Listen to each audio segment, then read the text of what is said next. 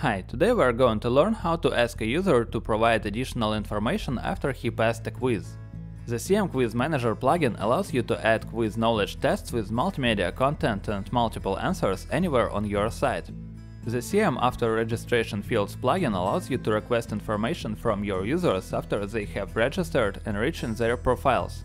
Let's start with configuring the settings of the CM After Registration Fields plugin.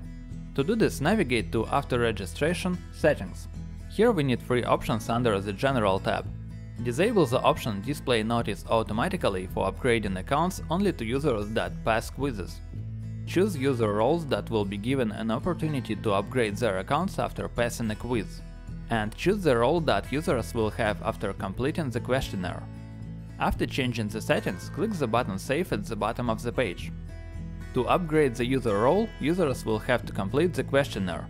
You can edit what fields it will have, depending on what information you need from your users. To configure it, navigate to the After Registration menu item. There you can see a form builder. Fields are extremely versatile.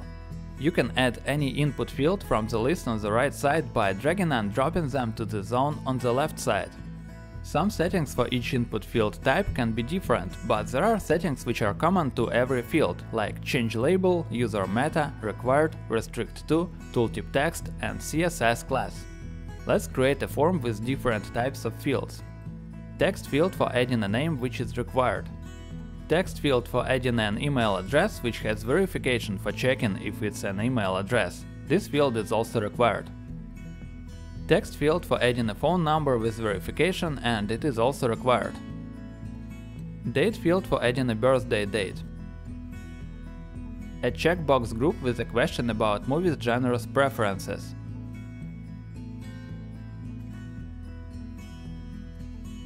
And a radio group field with a question about what side from the movie Twilight the user prefers. The custom input fields can be reordered by dragging and dropping it to the needed place. You can toggle each field, you can duplicate them or delete by using relevant buttons. When the form is done, click the button Save. Now we need to enable the integration between two plugins.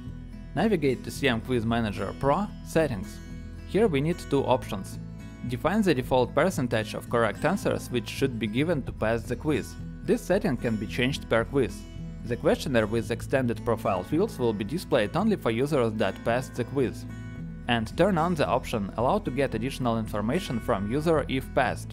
It enables the integration with the CM After Registration Fields plugin. Have a note that the form with questionnaire will be displayed to users after passing any quiz on your site. You cannot choose any specific quiz for that. Then click the button Save Changes below the settings.